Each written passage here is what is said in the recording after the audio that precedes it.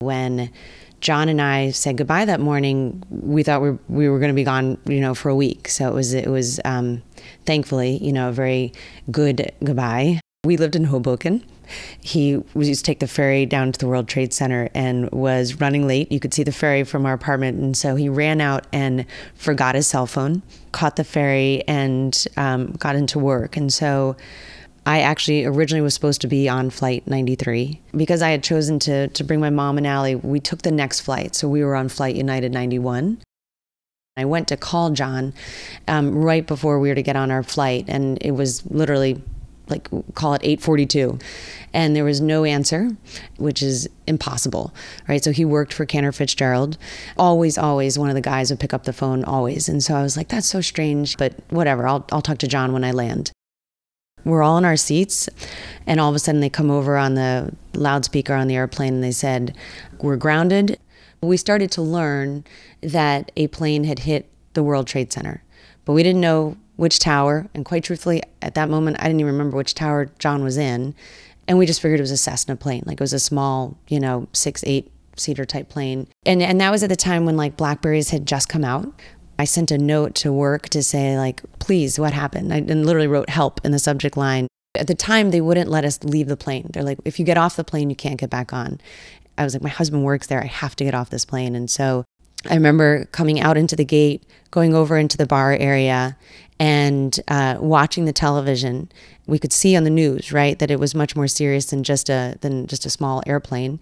And as we were watching it, I believe is when the Pentagon got hit. They're getting everybody off the plane at that point. Everyone started to understand this is very serious. And I just remember saying to my mom, we're under attack. We are under attack. I remember just trying to email and call my family. Had they heard from John, because he didn't have his cell phone. We had no way to get in touch with him. I got a call late in the night on the 11th. I thought it was John, and it wasn't, and Allie in the middle of the night woke up screaming. It's almost as though she knew something was wrong. On the Wednesday, the 12th, I just remember waking up, going actually to see Monsignor Nolan at the church where John and I had been married in Princeton, and just, going to him and crying and telling him that John hadn't made contact yet. I was like, even God doesn't know what happened here, right? I just felt like we were so cheated. And at the time, that was when people were making pictures. Girlfriends of mine took them into the city and posted them up. Just the height, the weight, what he looked like, what he was wearing.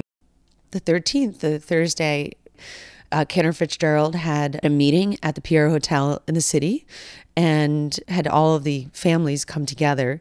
And it wasn't until that day that we even understood where the plane had hit and the fact that not one person from Cantor Fitzgerald on the floors that day had been accounted for.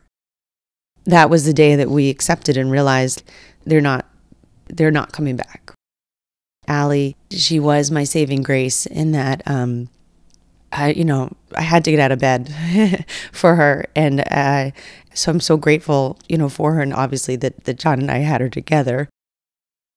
For us, because we didn't have a body and couldn't say goodbye, it just kind of poof, right? It's incredible that they just disappeared, right? These buildings just poof, they're gone.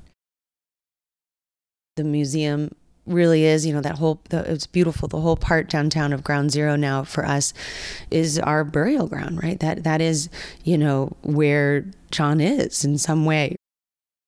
I actually like that you go down below ground and it's dark, right? There's no natural light and it's cold and it is a somber experience that you're just trying to take in and understand what happened that day. It allows you to peacefully kind of remember. Yes, we lost John, but it was a monumental world event, right? And everybody in some way was affected by it. Everybody.